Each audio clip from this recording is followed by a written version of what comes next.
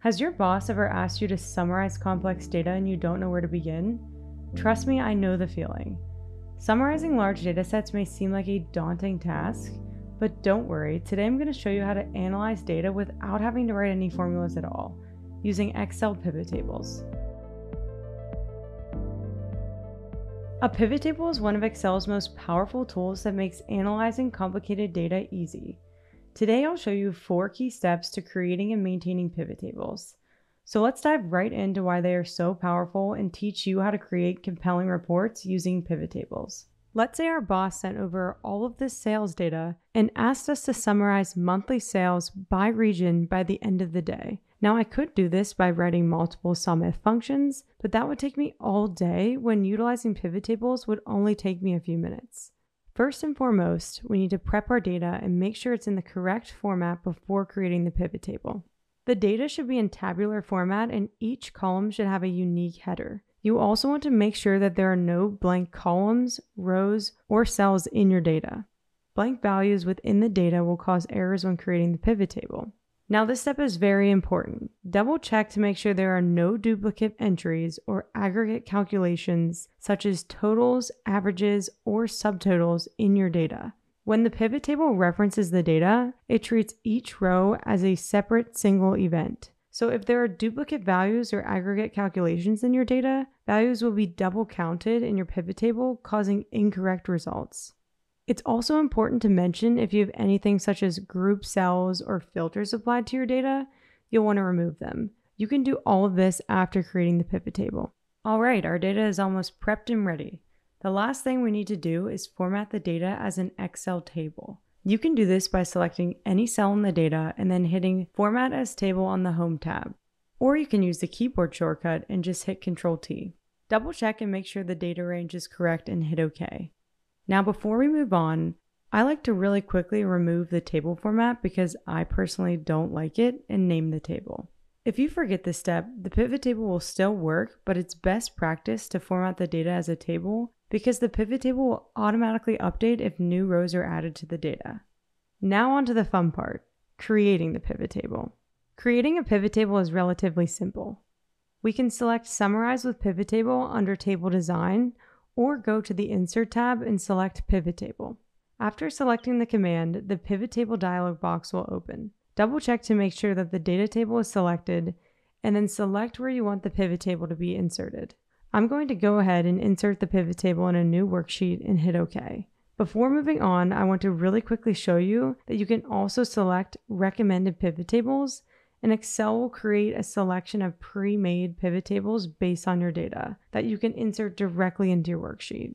This can be really helpful when you don't exactly know how you want to summarize your data, or if you want to use one as a starting point so you don't have to start from scratch. But for now, we're going to skip this and build our own pivot table so you can see how it's done. Here's what Excel will look like when creating our pivot table. It may look intimidating at first, but I promise it's not that bad. On the right, you'll see the pivot table fields window, which is where all fields will be added or removed from the pivot table.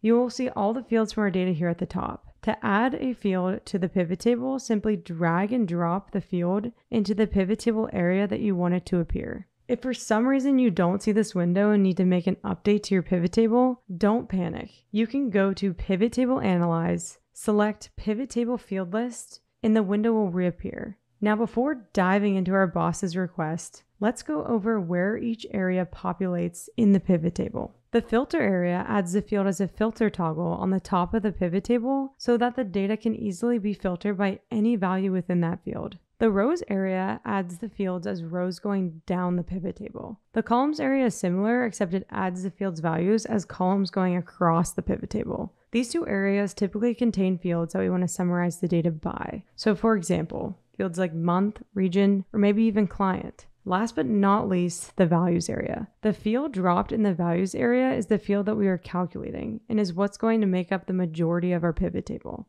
Typical fields that go into the value area are going to be number values such as sales, units, or expenses that we are aggregating in some way. Now that we know how the pivot table populates, let's tackle our boss's request to summarize monthly sales by region. Because we are summing sales, I'm going to drag and drop the sales field into the values area. Now we need to break out our sales by month and region. So I'm going to drag the month field into the columns area and the region field into the rows area to populate the pivot table's rows and columns. As you can see here on my screen, we have successfully summarized monthly sales by region in just a few seconds thanks to pivot tables. Now that our data is created, I'm going to format the numbers as currency values because we are summing dollars. Then I'm going to consolidate the data in the table by removing 2 decimal places and auto-fitting the columns by clicking the top left corner of the worksheet and then double-clicking any line in between 2 columns in the header. One thing we can do to impress our boss is to add the fields we didn't summarize by as filters by dragging them into the filter area. That way, if he wants to look at sales by a specific product, he can quickly filter the data by product that he wants to drill down into. So for example, let's say he wants to look at monthly laptop sales by region. All he would have to do is filter the pivot table by laptop. Now let's say our boss just sent over updated sales data and we need to make sure that the updates are reflected in our pivot table. To make sure the source data is up to date, we need to refresh the pivot table. We can refresh the pivot table by right-clicking and hitting refresh, or by selecting the Pivot Table Analyze tab and hitting refresh here. As you can see, the pivot table values change to reflect the updated data. If we have multiple pivot tables referencing this data source, we can refresh all the pivot tables at once by going to the Pivot Table Analyze tab and selecting Refresh All. One last thing that's important to know when creating pivot tables. By default, Excel typically sums numeric fields added to the values area. However, if you don't want to calculate the sum, you can quickly change the type of calculation in your pivot table. To change the type of calculation, go to the Pivot Table Analyze tab, select the value field settings, and then simply choose any of the calculations listed here. For example, you can calculate min, max, or even standard deviation. But for this example, I'm going to select average and hit OK to calculate average monthly sales by region. Hopefully now you can see why pivot tables are such a powerful tool in analyzing large data sets.